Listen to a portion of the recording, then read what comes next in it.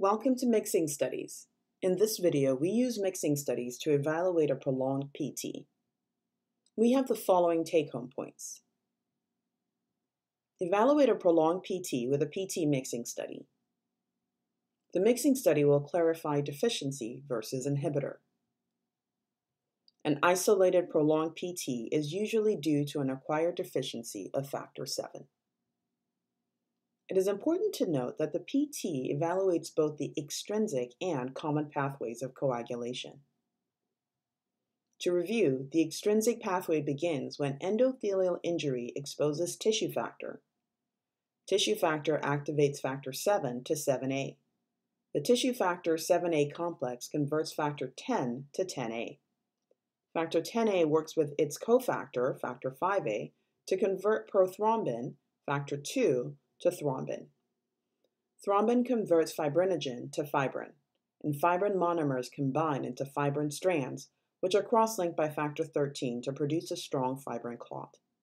The first part of the cascade involving tissue factor and factor VII is historically known as the extrinsic pathway. The rest is known as the common pathway, which is common to both the intrinsic and extrinsic pathways. In this way, the PT tests both the extrinsic and common pathways. To evaluate a prolonged PT, first perform a PT mixing study. The PT mixing study has both the patient plasma with the prolonged PT and control plasma with the normal PT. The patient plasma and control plasma are combined in a 1-to-1 mix with equal parts patient plasma and control plasma.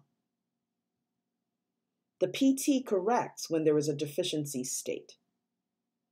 The PT remains prolonged when there is an inhibitor. The second step in evaluating a prolonged PT is to investigate the cause.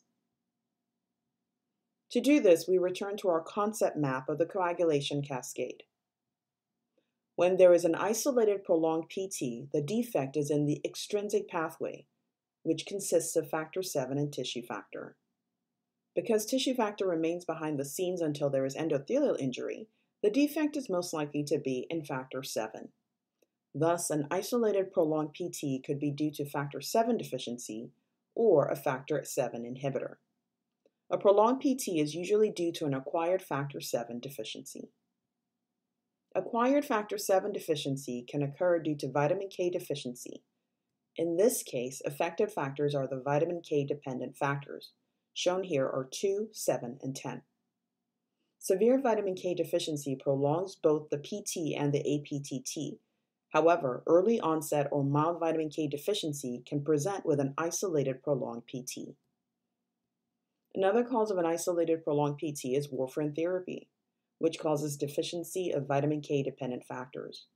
Warfarin should also prolong both the PT and APTT. However, due to the short half-life of factor VII, only the PT is affected until warfarin is present at high enough doses to prolong the APTT. Another cause of a prolonged PT is liver disease, which affects all extrinsic and common pathway factors. Although liver disease prolongs both the PT and APTT, mild liver disease may initially prolong the PT alone.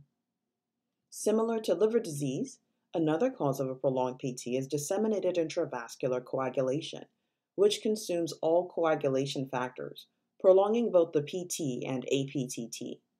However, early DIC may prolong the PT alone. In summary, evaluate a prolonged PT with a PT mixing study. The mixing study will clarify deficiency versus inhibitor.